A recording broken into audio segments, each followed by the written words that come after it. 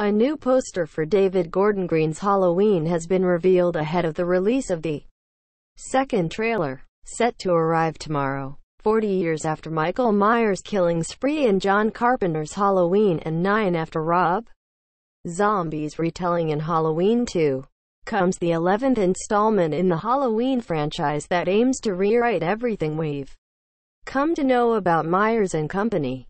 The upcoming Halloween film reunites slasher Michael Myers, played by Nick Castle and Jude Courtney, and Laurie Strode, Jamie Lee Curtis, in a story that ignores all sequels and remakes, making it a direct sequel of Carpenter's original film. This year, the first Halloween trailer was released back in June, and with a bit over a month to go before the film's release date, a new poster has been revealed ahead of the arrival of a new trailer.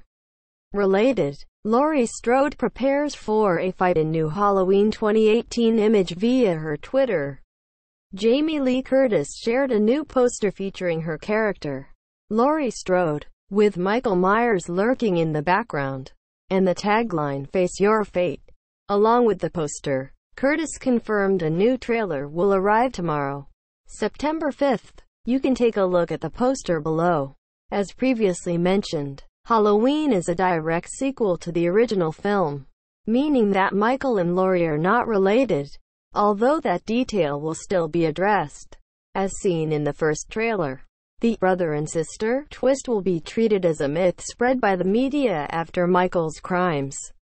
Joining them in this story will be Karen, Judy Greer, and Allison, Andy Marichik, Laurie's daughter and granddaughter, respectively. The first trailer took fans back to Haddonfield and gave a quick look at what Laurie has been up to after all these years, while also giving some nods to the original Halloween, such as the scene with the asylum inmates in the middle of the road, reminiscent of one of the first scenes in the 1978 film. This year, the trailer also shows that, after being shot multiple times by Dr. Loomis and presumed dead, Michael was eventually captured and is now living in an asylum. This year, although the trailer was packed with details, it still didn't give much away, something that fans truly appreciate.